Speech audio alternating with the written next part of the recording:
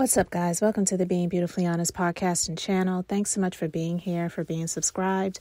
If you're not, go ahead and hit that button. And if you're listening to this on YouTube, hit that like button. It's like walking into the room and hitting that light switch. We just want to go ahead and brighten up the place.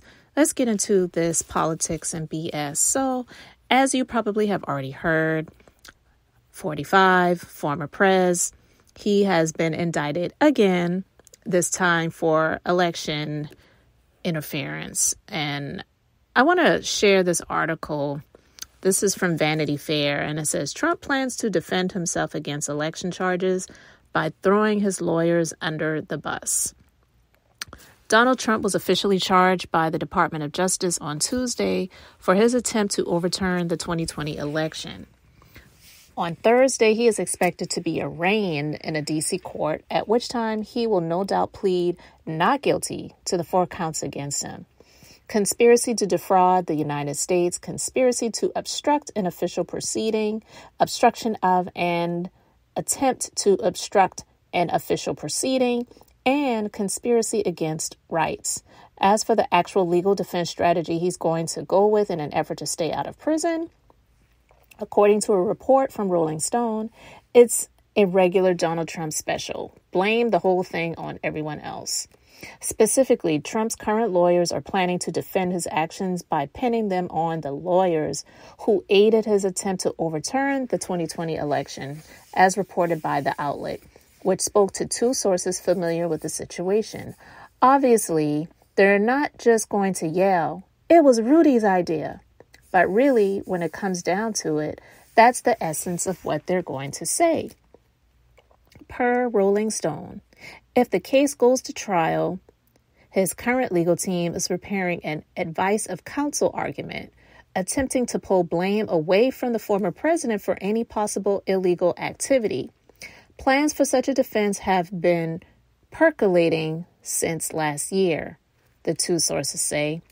In the aftermath of Biden's 2020 election victory, Trump had an armada of lawyers, some officially representing him and some simply aligned with him, spreading unhinged conspiracy theories and pushing states to reverse the results.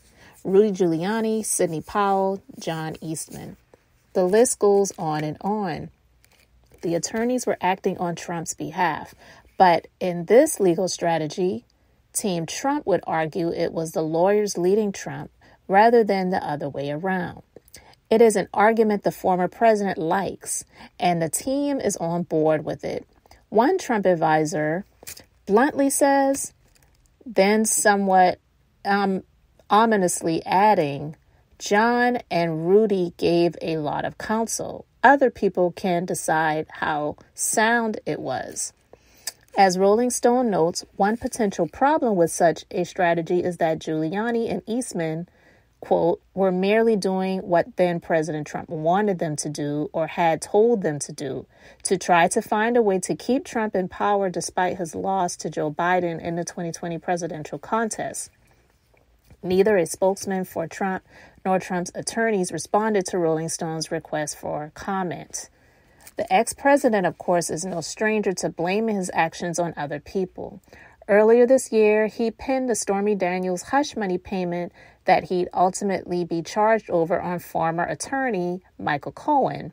Writing on Truth Social, I had every reason to believe Cohen had a license to practice law, was competent, and was able to appropriately provide solid legal services. He came from a good law firm, represented other clients over the years, and there was no reason not to rely on him, and I did. Last week, he similarly claimed with regard to the bleep he pulled following the 2020 election that he did nothing wrong and was advised by many lawyers. Listen, all we can do is watch as well as pray. And when I say watch as well as pray, I'm just saying praying for our own sanity because, listen, I don't know what to make of all of this stuff. It is absolutely insane. You never know what you're going to live through as you live life. And to be living in this time, it's literally living things that we have never heard about really happening before. I wasn't alive during the time of Nixon, but the way people talk about this, they act like this is way, way crazier and worse than Nixon. I've watched episodes of TV shows from back in the day, reruns of them, like Sanford and Son and things like that, where, they would make jokes about Nixon and stuff like that. But it's just like, what in the holy hell is going on earth right now and in this country? I don't know, but let's just watch and see, because what is this, like the third indictment that he's under right now, and possibly there's more to come, and we're about to go into an election next year? This is absolutely insane. But I just wanted to share this article from Vanity Fair because I just thought it was interesting that they're saying that he was already prepared, it seems like, to be indicted, because they're saying that the strategy for defending himself is going to be blame the lawyers. They're the ones that either did these things. I had no idea. It's not me, it's them. But ultimately, a lot of this stems from his own actions, as well as what happened on January 6th at the Capitol in 2021. And just seeing the close-up video footage of all that stuff that happened that day, my heart goes out to the people who were working out there, because, being married to a veteran, I understand what PTSD is.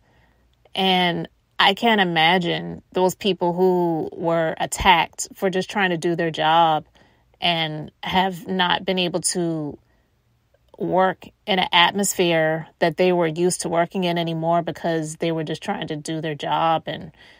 And you have people like, I saw the video footage, I heard the words, people were just outright attacking them. And a lot of these people have already been sentenced to many months or even some many years in prison. There's one guy, he was, I think, in the Oath Keepers or the Proud Boys, one of those racist groups, that got sentenced to 16 years.